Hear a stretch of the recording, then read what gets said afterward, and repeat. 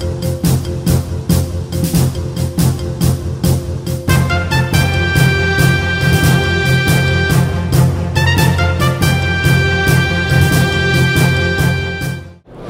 this is Xavier from Army Recognition reporting from AUSA 2013 exhibition out of Washington, D.C.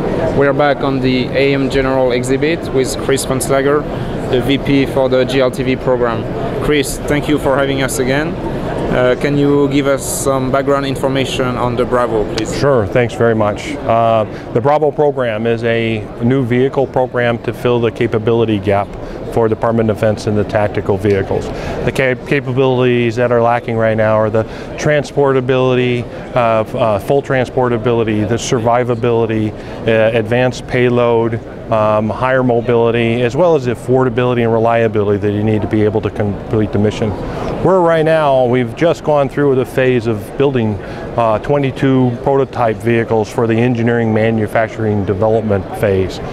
We delivered those ahead of schedule in August, and the vehicles from all three competitors will now go through 14 months of government testing.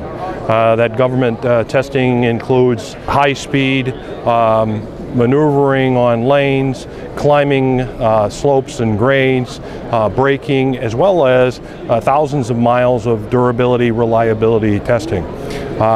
Once they've finished with that, then they will move into a selection phase to pick one of the three competitors for production.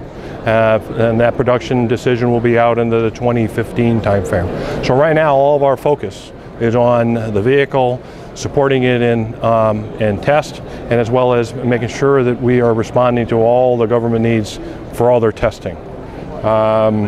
Manufacturing is playing a big part into this from a standpoint that all of our 22 prototype vehicles are actually built on our production facility down in South Bend, Indiana. Probably first time in history that prototype vehicles were built with production tooling in the production plant. So we're well ahead of schedule on being able to produce vehicles once that decision is made.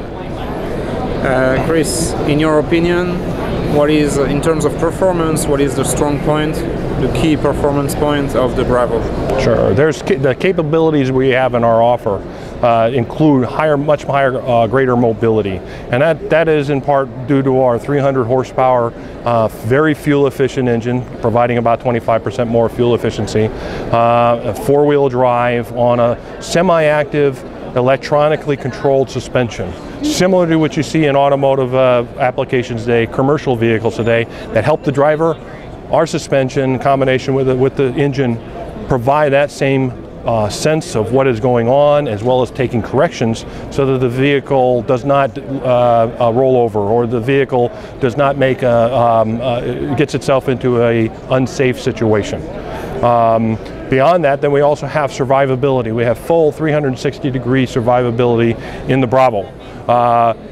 It's a unique application in that it's a kitted hull. It's modular, scalable, so that right now it not only meets the threat, but we're able to go ahead and quickly unbolt the hull and bolt it back together to be with greater protection should the threat change in a wartime environment. And we have various levels that are associated with it. So in a peacetime type of environment, we don't carry all the weight, and we can maximize fuel efficiency, improve reliability because you don't have a lot of weight on all of your suspension. We also have, as part of this, a integrated data system. It allows the warfighter to be connected to the network. It allows the occupants of the vehicle to be aware of the situation all around them at any one point in time. The other thing about the vehicle is our commonality. Below the cab level, the body level, we're at 100% complete commonality. So from a maintenance as well as from a cost standpoint, we're very, very efficient in that there's very little deviation from parts or differences on the vehicle. And finally, in your opinion, why the Bravo will come out as the winner eventually? Well, we're the only light tactical vehicle fleet manufacturer for the Department of Defense. We've been that way. We've been that for the last 50 plus years, starting back in World War II, and through our last 30 years of history with the Humvee. We've taken all that knowledge and experience and applied it to the Bravo to be able to go ahead and provide the capability to the Department of Defense. All right, Chris. Okay. Thank you very much. Thank you. Appreciate it.